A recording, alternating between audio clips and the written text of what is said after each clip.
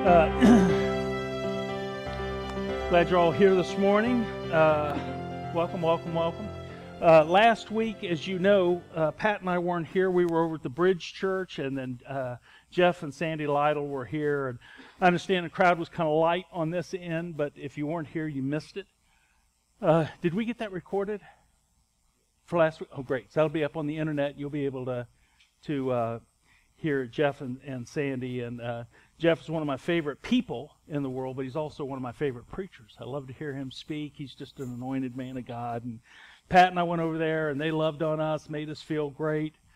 I was telling some folks this morning, one fellow was kind of introduced. He was an elder in the church, and he was saying, you know, we got this ready for, we're doing this. This is the program set up. And he said, if you have any questions, just holler Terrell, and I'll come running. And I went, Terrell? She used to work at Toyota. I worked with that guy for 4 years. And he says, well, you used to be, and I said, yeah, 150 pounds. And he says, wow, and you used to have hair? I said, yeah. He said, you were a lot smaller too. Smart aleck. Anyway, we had a great time. We did. We just, it was a fun day for us. Had a wonderful worship service. And I think that we're going to build on this relationship with that church and kind of be sister churches like Southland and Southeast are. Maybe someday we'll be as big as them, but that's kind of the direction that maybe we're headed with them. So anyway, you hopefully will be seeing them back again. Another thing that we have in common is that when Jeff took over that church, one of the first things he did was he instituted an Ironman there. So, of course, at the mountain here, we have Ironman on Saturday morning. This is the headquarters of Bluegrass Ironman, and then they started a chapter there on Wednesday evening. So we're cousins of some relation with each other, I'm sure, by now. Matter of fact, last year in October, we had, we call it a Bluegrass Shootout at Jeff and Sandy's farm in Lancaster, and we went out there, and Rufus Thompson, who's taught here, has provided about 6,000 rounds of 22 long rifles. I remember, Mike, you had a ball. You had an absolute ball there. He was like a little kid at a carnival. He just had a lot of fun, and I did too. But if you have no experience with any kind of firearms, it was a safe. Adam had never shot a gun before in his life. He grew up in Malaysia, and there aren't firearms there except with the police and the military. So that was kind of a neat thing for him to do, but it was a very safe environment. A lot of people we thought would say, well, I don't know if I want my kids to be around that. It's a little dangerous or something like that. But it really wasn't. When I went to the firing range, and I've had a concealed carry license for 10 years, 15 years, something like that, and I bought my first rifle 42 years ago, 40 years ago. So, you know, I'm kind of experienced with that, but when I went to the range to shoot, there was a safety range master was right on my shoulder, and just in case, you know, I didn't know what I was doing or I did something stupid, they were there. So safety, safety, safety, safety. So anyway, we're gonna, and I love this line, Barack Obama's worst nightmare is a bunch of Christians with guns. I'm sure he didn't like that. But we're going to try to do it again this year, and what we're going to do is have the Mountain and Bluegrass Ironmen and the Bridge Church with their Ironman, and Brookside Broadway Christian Church with their Ironman. They do an Ironman intermittently. So we'll have those three churches kind of partnering together with three Ironmans that are in those churches, and that'll be a really cool thing. We're going to go out on Saturday morning. I think we're looking at somewhere around the 20th of September. So we'd go out and do Ironman. Women be allowed and welcome to come to Ironman, the kids and stuff. And so we'll do breakfast, do an Ironman lesson, go to the range, have some fun there. We had games for the kids last year, did a cookout for lunch, and it was a whole day event. It was until 5 o'clock. So anyway, we'll keep you in the loop as plans for that come around. But that'd be a cool thing, that those three churches, Ernie Perry is at Broadway, and he and I did Ironman for 8 years together at Southland. So we have Ernie's going to speak, and I'm going to speak, and Jeff's going to speak. So the three pastors from the three Ironmans, I think it'd be a really cool thing. So I'll keep you informed as details come ahead on that. Well, today what we're going to talk about is we're going to talk about who we are, not only as individuals, but as a group. And one of the nicest titles that I think anybody could ever be called, a name that we could be called, is that of a Christian. And so that's what I'm going to talk about today. Now, history holds names of all the world changers throughout history. Some of them we remember, some of them we don't even know, but people who have affected mankind, their names are kind of indelibly marked in us. They forever affect society. Some people that are kind of history changers affect society for good, some people for evil. Come from a whole different set of circumstances. Many of them, their lives in a lot of different ways. But these movers and shakers of history mark mankind, whether we recognize their names or not. Some of them have inspired us. Some of the names that come out through history are very inspirational, and some of them repulse us. And some names that I came up here, one of them was Moses. Moses was the deliverer that led the Israelites out of captivity in Egypt. Alexander the Great. He conquered the whole known world. Everyone knows that name. Joan of Arc. CJ and I talked about that earlier today. Joan of Arc was a defender of France. Burned at a stake, CJ, but defender of France. Muhammad, the founder of Islam, a name that is marked in history. Harriet Tubman. She engineered and operated the Underground Railroad during our Civil War. George Washington, the father of our country here. William Wilberforce was God's hands and feet in England, trying to break the bonds of slavery in England and set African English people free there. Adolf Hitler, if I mention his name, he's a madman. He was a destroyer. Vladimir Lenin, he was the organizer of the Communist Party. Martin Luther King, his dream is still alive in America today and around the world. If you travel around the world, you mention Martin Luther King and everybody's ears perk up. They know him and who he was. Other names that were kind of infamous, like Jim Jones.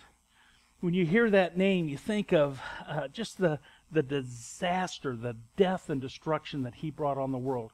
I can't hear his name without seeing those dark sunglasses that he always wore. And that one picture in Ghana where all those people, there was over 900 people committed suicide. The list goes on, recording the names of those people who have marked mankind for good or evil. Throughout history, there's been notable and notorious people both, but there has never been one life that has ever affected mankind as indelibly as the life of Jesus Christ of Nazareth.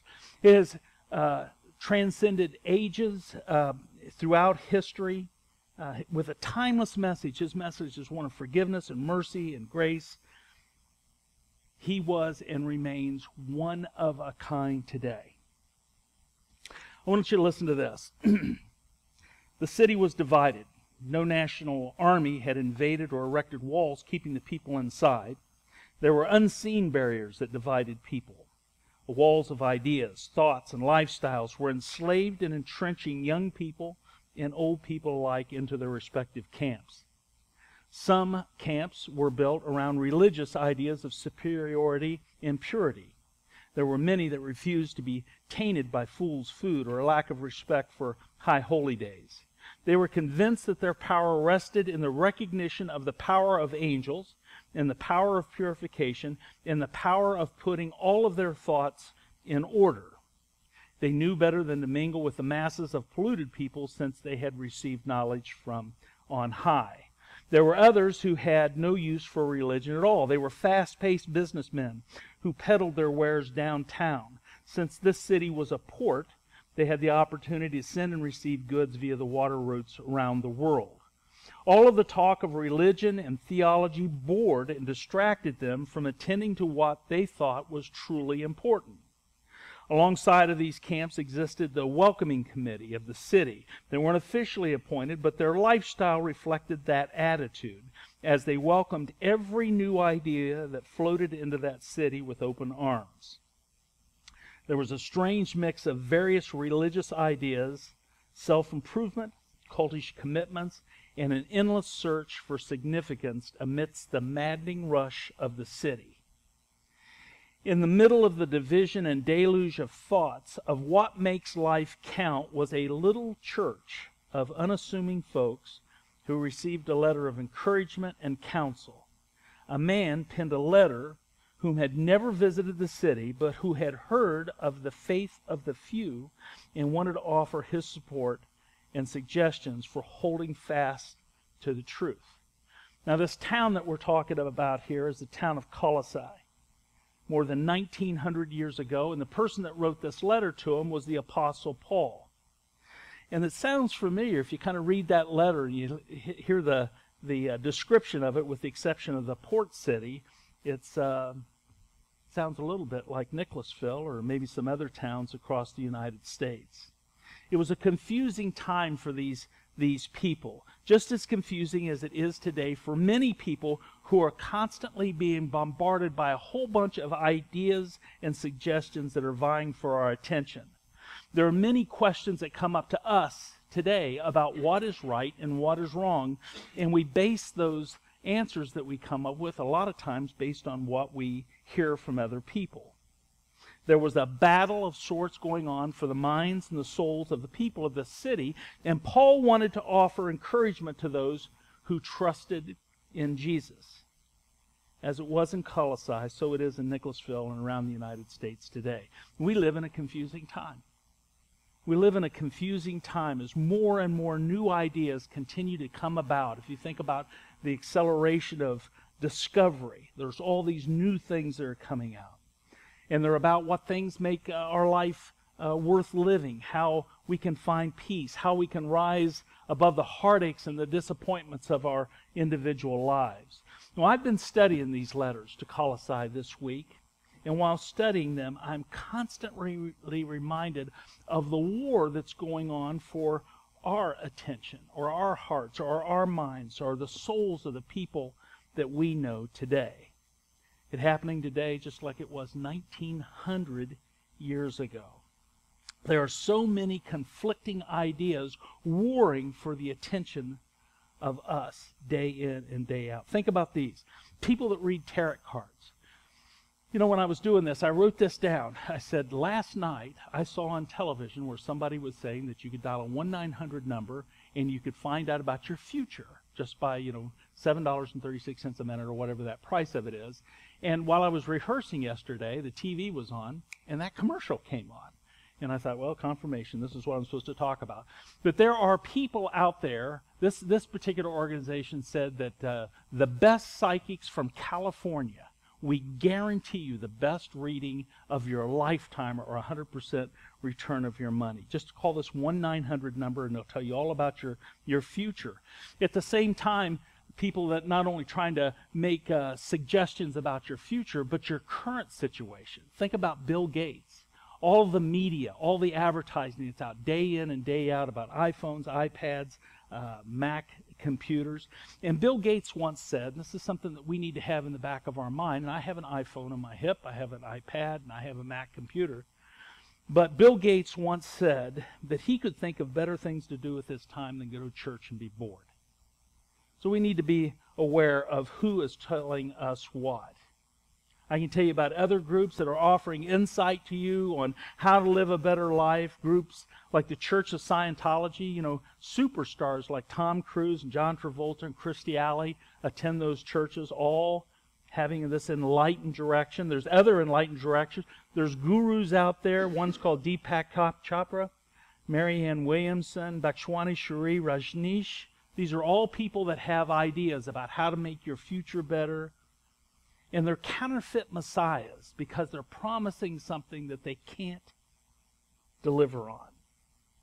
In this whirlwind of ideas that's out there in our media, in our television, our radios, and our newspapers, stands the church.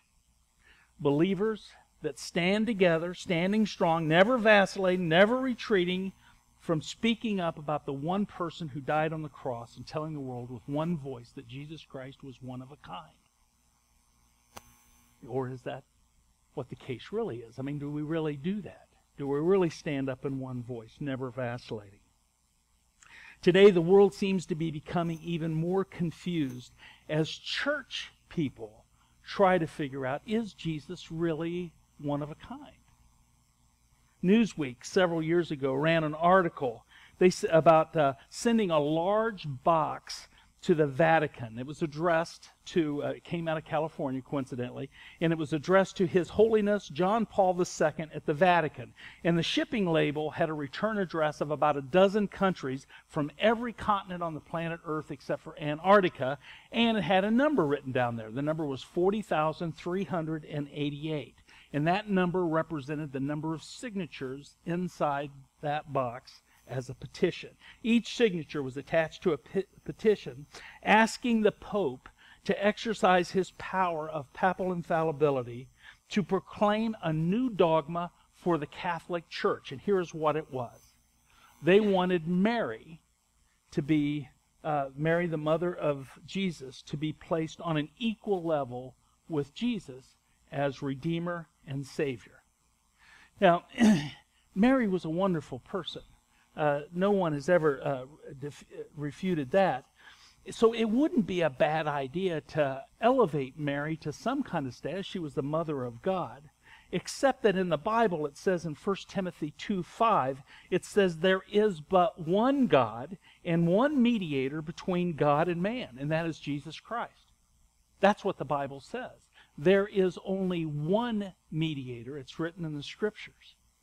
In Acts 4:2, there's another one. It says that there is no other name given to man by which they may be saved except the name of Jesus. Not Mary, but Jesus, the only one. Well, you might say 40,388 signatures for all the Catholics in the world isn't a lot of people.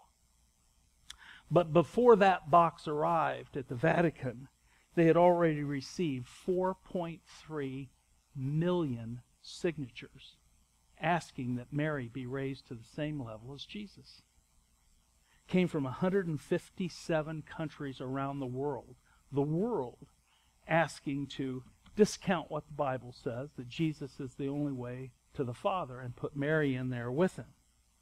Supporters of Mary, listen to this, supporters of elevating Mary to Jesus' level include people like Mother Teresa of Calcutta. She wanted to do that. Cardinal John O'Connor of New York, and nearly 500 bishops and 41 cardinals wanted to elevate Mary to the same level as Jesus. Confusion is becoming the norm sometimes. We have a Savior that's calling on us to stand up and say, we are not changing the Word of God. What it said when it was written 2,000 years ago stands today. You can go out and you can walk Buddha's noble eightfold path. You can do that, but you'll never find eternal life through that. You can bow to Mecca 5 times a day, but one day you're going to bow to Jesus. You can look for answers in the tail of a comet, but the truth will not come from a comet. It comes from a king. You can sit in the lotus position and chant mantras, but you are still going to have to confess one day that Jesus Christ is Lord. You can blow all of this off as nonsense, only to serve yourself, but one day you'll learn that everything is in vain except for Him. In a country that's becoming increasingly muddy about fixed ideas of hope and salvation and what's right and what's wrong, there is an increasing need for people of God, the church, us, to know their stuff. We need to be able to state clearly with no confusion the truth about who Jesus is, or we will only further confuse those people around us. Clear communication is the key for those who live, especially in such a diverse society as the one we live. Even in the secular world, some of the corporate giants are finding out that how important it is to communicate very clearly and very succinctly with their customers if they're ever going to have a profit. When Gerber first started selling baby food in Africa, they packaged it exactly like it was packaged in the United States. You know that picture, that pretty little baby on the front of it? Well, in Africa, when you package something, you put a picture of what's inside on the outside label. So people were seeing ground up babies in bottles. And obviously they didn't sell very well. When Pepsi started marketing its products in China, they translated their slogan, which at the time was, Pepsi brings you back to life literally on the labels. And when they put those Chinese characters on there, what it actually said was, Pepsi brings your ancestors back from the grave. They're unclear. The Chivy Nova never sold well in any Spanish-speaking company because Nova in Spanish means it does not go. Coors put its slogan out a few years ago. It says, turn it loose. That was their slogan. In Spanish, that means suffering from diarrhea. They put that on their slogans. When Braniff decided to upscale their airlines, they put new upholstery in all their planes. And their slogan became fly in leather. And in Spanish, that was translated as fly naked. We need to be very careful how we say what we say. And this was Paul's concern when he was writing this letter to the people in Colossae. He wanted to state very clearly for them and very succinctly, as clearly as possible, the uniqueness of who Jesus Christ was and the fallacy of those people that were misrepresenting the truth. So in the first section of this letter that Paul wrote, he wants to make the believer aware of the false teachings that were leading people astray. See, there's many followers of Jesus Christ today who are buying into all kinds of deception about who he is simply because they don't know any better. It's not bad people. I've seen many people that have come to the Lord and they get baptized and they get a little bit of information and they start making assumptions based on that good ideas, but it's not the truth. There are pivotal, life-impacting situations that we have throughout our life that we go through that will make us very vulnerable to outside opinions and interpretations. I recently read something about college kids when kids leave home and go off to college, especially in the more liberal Eastern Coast colleges. That these college campuses are one of the main mission fields for people who prey on vulnerable college students. College kids are usually, when they first go to college, they're trying to figure out who they are, what they want to be, what they want to do when they grow up, but they're trying to identify the character of their personality. And cults are becoming more and more aggressive about preying on these people because of all the stress that they're under. They're away from home, they're away from their churches, they're away from positive influence, and they can be led astray down a negative path. That's why it's so important for us, and I love it when the kids are in this room and they're listening when we have a subject that we can talk about in front of them, because we're teaching them the truth. It is the truth. It is the truth. It's not an opinion. It's something that's a truth. And it's so important that we do that over and over again in our homes, that we talk about this is what you need to do, son or daughter. This is how you need to conduct yourself. And the reason for it is because it's supported in the Scripture. And we talk about things like that support you and make encourage your kids along those same lines too. But when we're in a crisis, like a failing marriage, a terminal illness, any kind of extreme pressure of any kind, we are more and more vulnerable to accept strange teaching from those on the outside that are trying to influence us with some of these bizarre ideas. I have known people who were told by doctors that there is no hope. A bad message from the doctor, there is no hope. This is a terminal situation that you have. And out of that shock and that disbelief and that desperation to want to live and continue living, these people sometimes will turn to some of the most bizarre things. Psychics, faith healers, snake oil salesmen, New Age mystics, all with the promise to heal their ills. And as a result, they get sucked into some of these strange religious ideologies. And when they get sucked into these strange ideologies, they get taken away from the church and away from Christ. It's not enough for us as Christians to simply confess that we are Christ followers. We need to have the knowledge and the truth inside of us that God's Word delivers, that will equip us to withstand the attacks of the enemy. One of the greatest tools that deceivers will use, and especially in these college things, is to move into their lives, is to use friendship. They'll go in, they'll be your buddy. This is what happens in some of these religious cults, even with the adults. They'll be your buddy. When they want you to go out and misbehave with them, they'll be your friends first, and then they'll introduce to you some of these other ideas that will take you further away from what's true and right and what is just. The tragedy is that the same tool that we're supposed to be using. You know, we're supposed to be friendly. We're supposed to be warm and inviting with people around us and make friends. And then once we make friends, once we have some credibility with people that we've just met, then we can help share our faith. Christians should be using to bring people to Christ the same tools that unbelievers use to take you away from Christ. So you have to ask the question of yourself, when was the last time that you went out of your way to introduce yourself to someone that you didn't know? When was the last time that you were just bold enough to walk up to someone and say, "Hey, my name's Brad. I'd like to meet you. How are you? This is who I am," and try to become a friend of theirs so that you can share your faith with them. When was the last time that you invited a person that you've never invited to your church before? When's the last time that you said, "Hey, I'd love to see you come to our church"? Mike and I were talking about somebody that he invited, a friend of mine today, to invite to church.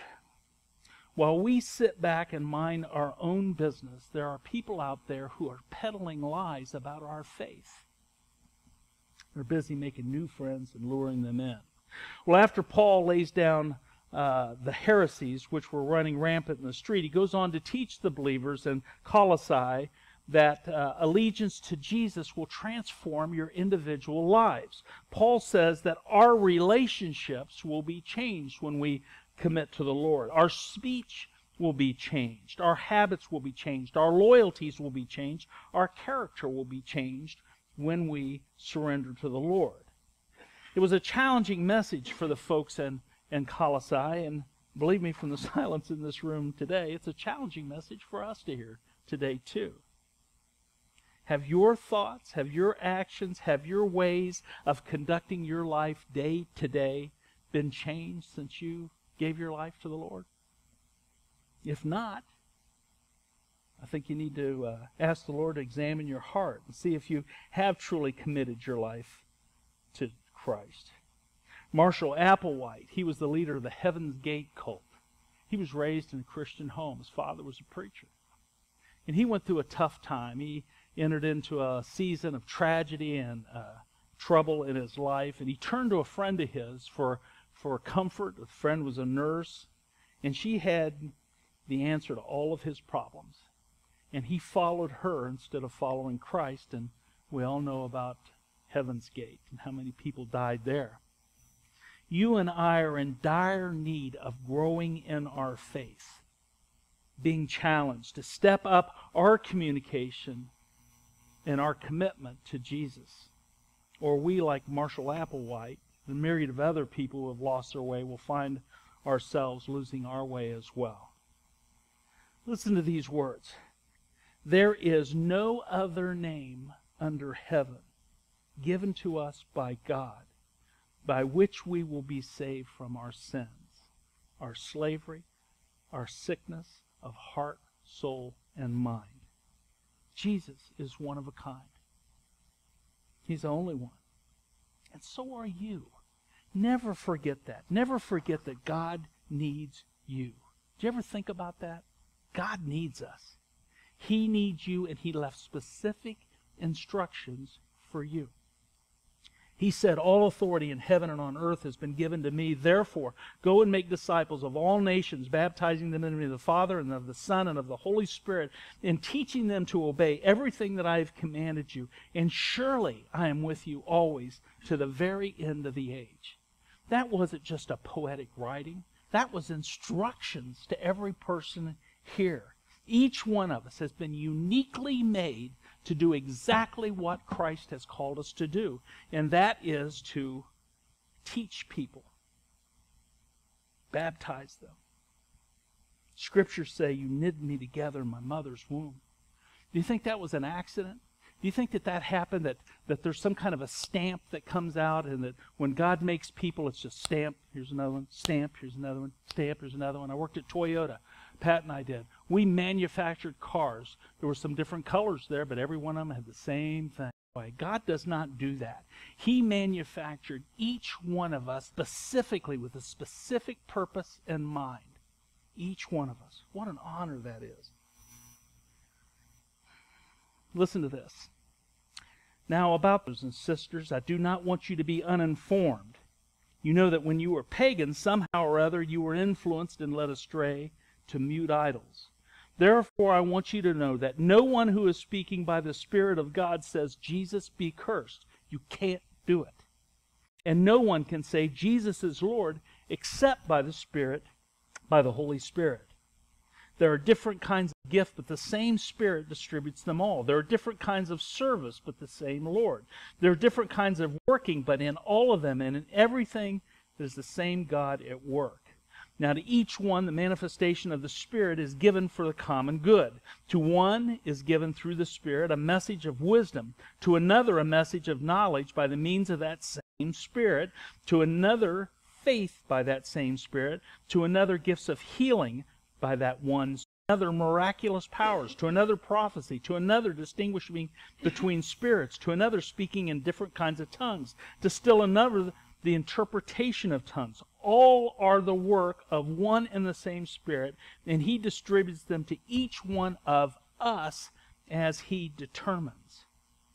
That's the truth.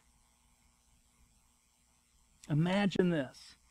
God creating us and then gifting us for a specific purpose, and then we don't do it. What a tragedy that is. What a tragedy that would be. So my question to you, are you using your unique gifts to serve the kingdom? Are you doing that or are you not? Have you been uniquely gifted and made for a specific person and determined that you're not going to do it? Whew, it's tough. And also, are you armed to do it? And that's where we need to be really educated, especially in the lives of our children. We need to teach them daily the truth that comes through the Scriptures, so that when that day comes, or they go to Berkeley, or Yale, or Harvard, or University of Kentucky, will they know the 1 Peter 3:15 says, always be prepared to have an answer for the faith that you have. So that when someone comes up to you and says, so you got a bad reading from the doctor? Let's go to a mystic. I know a tarot card reader that might be able to give you some insight there. You say, no, I don't stand on that. I stand on the power that comes from Jesus Christ. All of this is a package, and just to put a bow on it. Ron asked me a good question yesterday, and I've asked myself this, but to be reminded of it. And he asked me, he says, is everyone that come to our church saved? I said, well, I think so. A horrible comment for me to make. I should know the answer to that. But the path to salvation is oftentimes a difficult path, but it's an easy path too. And I'm just going to ask to make your confession. If you haven't made it, this is the time to make it. Stating your faith and your confidence in who Christ is and surrendering your life to Him. If you would just repeat that with me. I believe that Jesus is the Christ, the Son of the living God, my Lord and my Savior. I believe in my heart here that if you believe those are honest and true, I believe that you are saved today. If you never were before, if you spoke those words out loud. Now, I think there's some things that you need to do. And Ron and I talked about this yesterday, and we're going to set aside a day for baptism. And it's going to come up in the month of August, and we're going to try to schedule this at the Alpha Farm in Nicholasville, because that's a clean creek. It's not a clean creek, but it's a creek. But we're going to set aside a day for baptism there, because there's a lot of, or there may be people in this room who have not been baptized by immersion. And we want to give you, the church, a day that we can mark in our calendar, and we can say, this is the day that we're going to do it. And there's no more scheduling. I used to have a guy that attended this church. Ron and I were talking about the other day, and this guy would come to me almost every week, and he said, Brad, I need to be baptized. And I said, dude, let's do it. When you want to go? Well, I'll let you know. And I don't know if he ever was baptized, but not by me, or not by anybody I know. So we're going to set that aside. We've set aside today as a day for the church to make their confession of faith, and we're going to set aside a Sunday in August, where if you have not been baptized, you can be baptized. Also, there are several people, too, friends of mine. I know many pastors that have done this, as they were baptized early in life, and now that they were into adulthood, they felt like God was calling them to do that again, to mark time one more time, that maybe their heart wasn't right then, maybe they were baptized because the other kids in their Sunday school class were getting baptized. Maybe there's nothing. I mean, there's no confusion in that. I remember the day that Pat and I were baptized together. We fully jumped over that line. There was nothing held back. We didn't sit there and go like, well, I'm going to be in church, sometimes. We didn't do that. We went, we're in, 100%. But I also remember when I was 12 years old, my dad came to me and he says, son, the boys in the church are getting baptized. Would you like to get baptized with them? I said, I don't know, I guess. If they're doing it, I guess I will. I don't know what happened that day. Only the Lord knows that.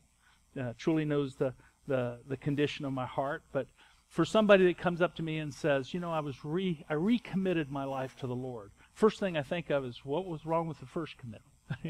What did you lie, or but if there's something inside of you that says, I just want to mark time one more time, that would be a great day for you to do this. So we're going to let you know about that when it comes up. We also want to talk to you tonight a little bit about movie night for Friday night. Last couple of weeks, our attendance has been really soft, and we've been talking a little bit about, well, are we going to continue to do that, or maybe that's not something this church needs to be involved in, or maybe we need to. I thought summers would be a good time, kids out of school, that would be a good Friday night thing, but maybe it's something that we needed to be doing in September.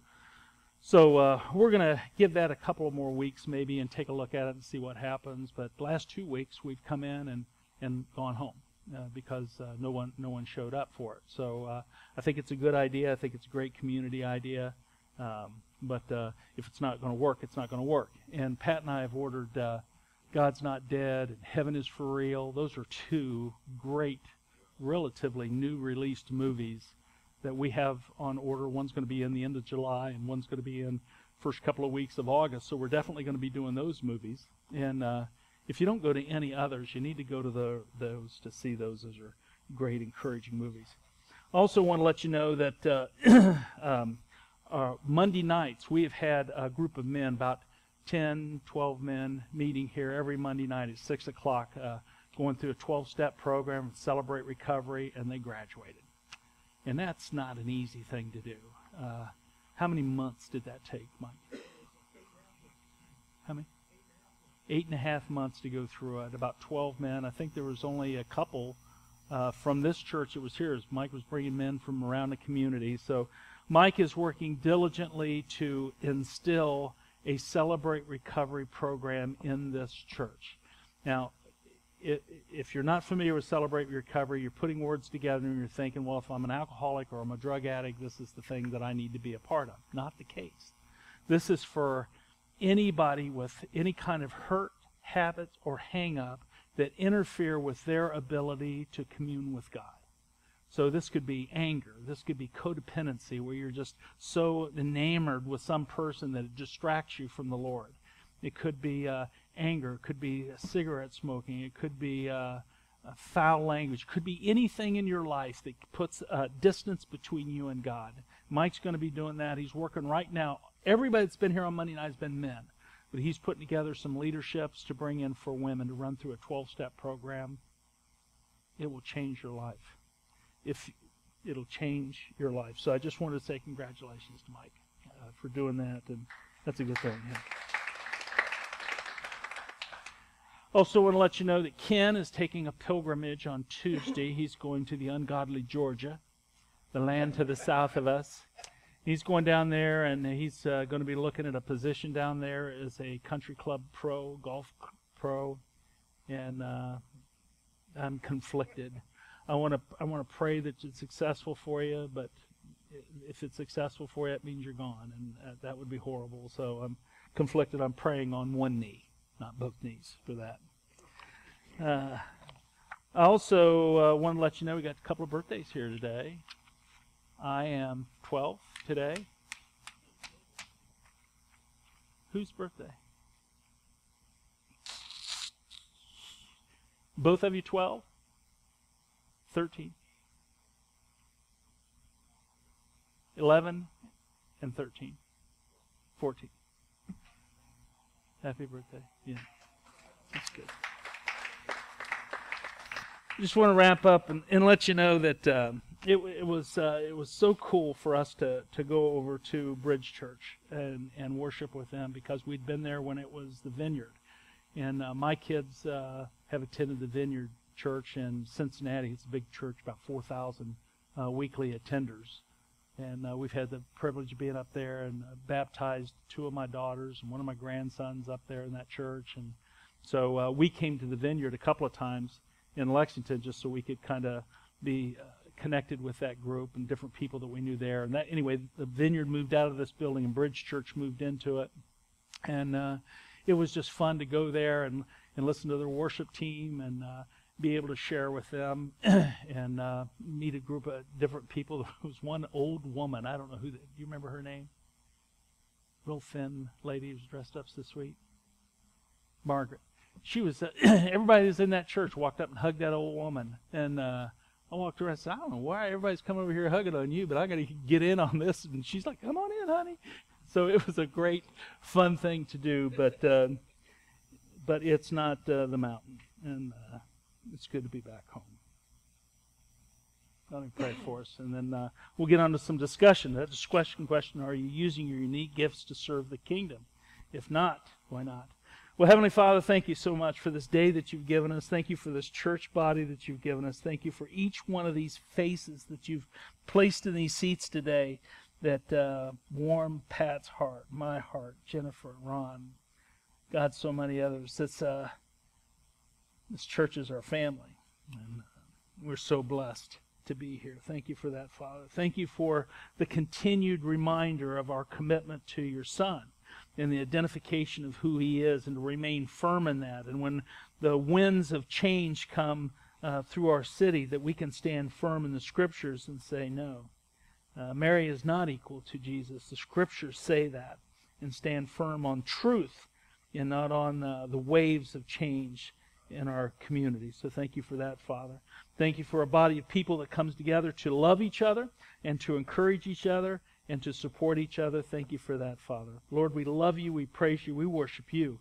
In Jesus' name we pray.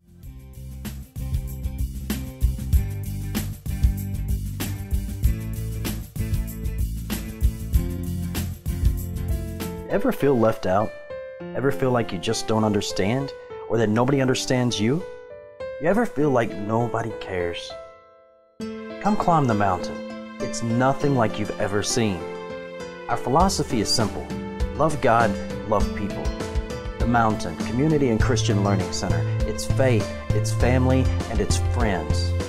Stroll in, grab a donut, some coffee, and grab a seat. Enjoy the company of a warm, welcoming family of Christ followers as we encourage, support, and worship together. No Sunday's best here. Simply come as you are. Come as your own Father would have you. On Sundays, 9 a.m. is Happy Hour Fellowship with a message from Pastor Brad Allred or a guest speaker starting at 10. If you're looking for a church family or simply looking for a change, stop by and visit. We'd love to have you.